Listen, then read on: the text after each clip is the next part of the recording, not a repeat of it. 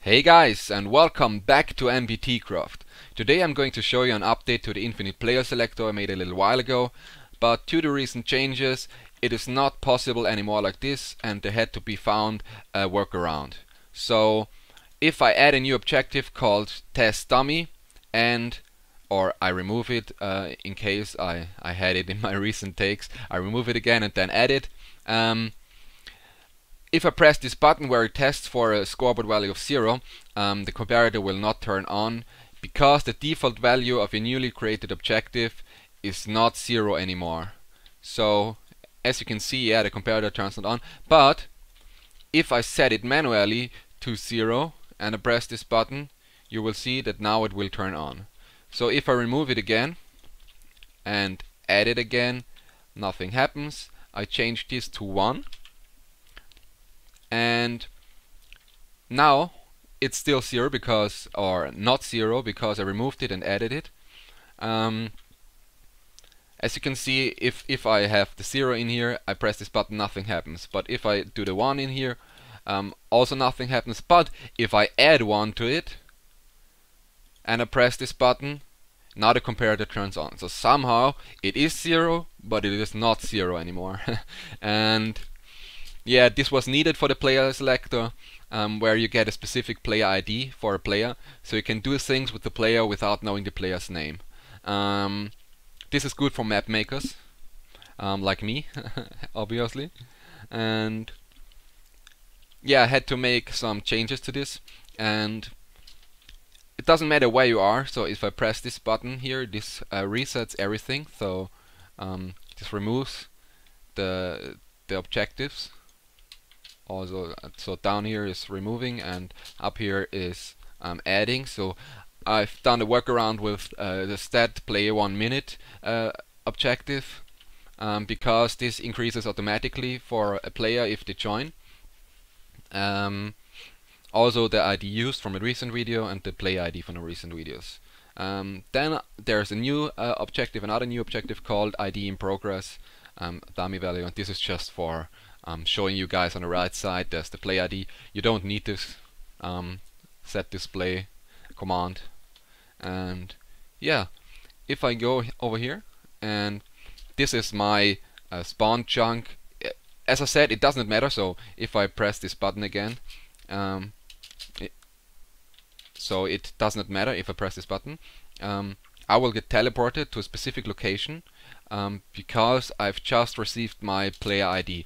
So this will be my area, the area I want the players to start the game I'm going to create, or I want the players to join the server on. But you have to have a spawn chunk, because if I go over here, for example, and I'm going for set world spawn, then if I press F3, you will see that the whole chunk, so 16 by 16 area, will be the spawn area. So it's randomly on this 16 by 16 field. And now after the first paragraph, at the third line, you will see that the set value is now 0, but if I walk, it's 15 to 0 again, so it's 16 blocks, and also into the other direction. And if I jump, it changes the Y coordinate to 0. So this can be anywhere. So as you have seen, I was teleported over there to this location, but you need a world spawn for players to spawn the very first time. Now if I kill myself, you will see that I will spawn here, because the player selector also set the spawn of the player to this location. So now if I am going to join with my other account, you will see that the player will randomly spawn in this spawn area and will be teleported over there and get its ID of 2. So now if I'm going over here and I'm pressing one of these buttons, so this one over here checks for a player with a player ID of 2 and teleports it 2 blocks upwards, you will see that only the other player will get teleported upwards. And this one over here, if I press this button, I will get teleported upwards. So you can do really nice things with this. And the changes I made was that I have this negation testfor where it tests for IDinProgress. So this is the first I set to a random player with a player ID of 0, which was set. So let me show you this whole contraption so you can build it easier. There's a clock, of course, at the beginning. The first thing that happens is that the player with a TimeOnline value of maximum 20 will get the player ID of 0. So this is because if a player joins, this automatically increases, and this is the workaround for the problem with the player ID of 0. So this is automatically set to 0 now. So I can then test for it if there's a player with the ID of 0, like in the previous video. And this right here tests for IDinProgress because I noticed some problems. So if there's one player where the ID is currently set, so the ID is in progress, the ID setting is in progress, there's one player, this will turn off, and this end ledge will not let a pulse through. So yeah, if there's no if the contraption is not currently running, if there's no player with IDinProgress and there's a player with the ID of 0, which is a player that recently joined, then this will give a pulse and will have set the IDinProgress for a player with the ID of 0. It doesn't matter which player, that's why it's a random selector, the IDinProgress to 1. After that, it will add 1 to the ID used objective of a global player, of a fake player. This is not a real player, it's a fake player with a hashtag, so you don't see it in the scoreboard, on a sidebar. And then after that I'm going to do the operation command of the newest snapshots, where I add this global ID used to the player ID of this player that is currently in progress. So if the first player joins, this global ID used will be added 1, as you can see, as you have seen over there. It is still somehow 0, so if I add 1 to this ID used objective of the global player, it is 1 after that. And so the next player will get the player ID set to 1 with the operation command. And the next player, there will be added another 1, and this player will get the 2. So this increases the player IDs.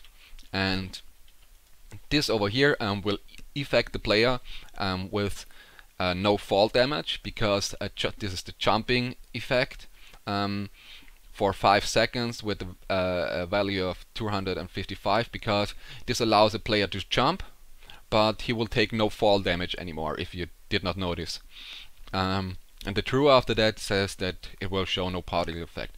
So as I said, anywhere in the world you can make a spawn check in the air without the platform, and he will just fall, and then teleport over there and take no fall damage at all, because you give him the effect.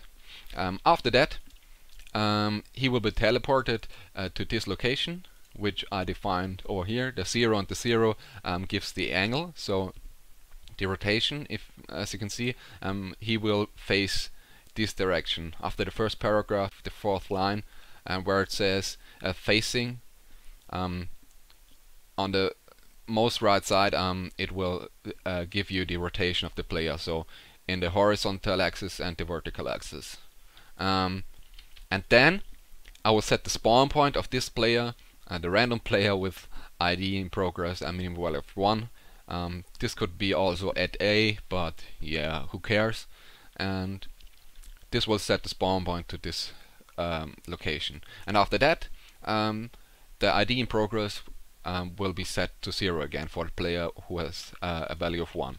So yeah, then this command can run again. So if I press this button right now, you will see the pulses. There was a pulse, and now I have my ID, and now the other account has the ID. So if I move a little bit to the right, so you can see the teleports with this player, and I press this button again, and hopefully I'm not the first one. Oh, I am the first one again. But as you can see, the player will get teleported here too, and we both have our player IDs which can be used for the games or teleportation systems where you do not know the player's name, but you need to do something with the player. And yeah, a last little look for this. This is just for changing the weather, because I'm setting the cooldown of this hopper to a longer time, so the clock is a lot slower. And also I'm changing the weather to clear, so it's always sunny in my map. And yeah, thanks for watching. I will put these commands into the description, and have fun copying, have fun playing,